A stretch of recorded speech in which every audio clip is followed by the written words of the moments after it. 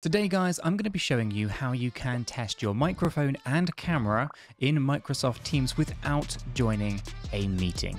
Let's get started. Okay guys, so I've just got Microsoft Teams open here, and the first thing that we want to do is actually head on over to our settings. So to do that, we have our kind of little three dots just up here for settings and more. We're going to click on those, and then we get to settings. We click on settings here. There's actually a couple of different ways you can navigate to your settings. I just find that the simplest one to go to.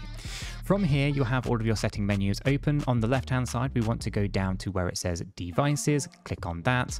From here, you have various different things. So if you scroll down to where it says video settings, here you're going to want to make sure that you have your right kind of camera selected. I've got the Camlink Pro, so I have 4 different camera views here. I'm just going to choose camera 1, which is the one that I used for the intro of the video. We obviously have different settings for your camera, all that kind of stuff, but we don't need to worry about those unless there's something specifically wrong with yours. Scroll up a little bit to where you have your audio settings. You want to make sure your headphones are correct, so I'm going to go ahead and put those onto my correct headphones, make sure that my microphone is correct. I'm going to use the Shure MV7 for this one. And then what we're going to do is we're going to click on make a test call. Once we click on make a test call, it does open on a different screen. I'm just going to pull that over here and bring it into view.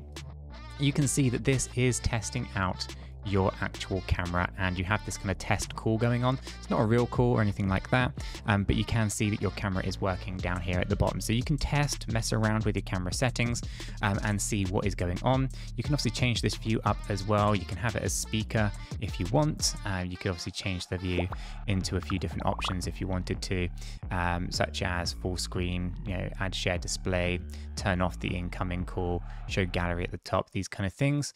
It'll give you a little bit of different ways to kind of view what is going on, but ultimately that is going to be how you kind of view your camera and can test that your camera is indeed working inside Microsoft Teams without actually joining a meeting first. You can actually just go ahead and create that test call. I'm just going to leave this one.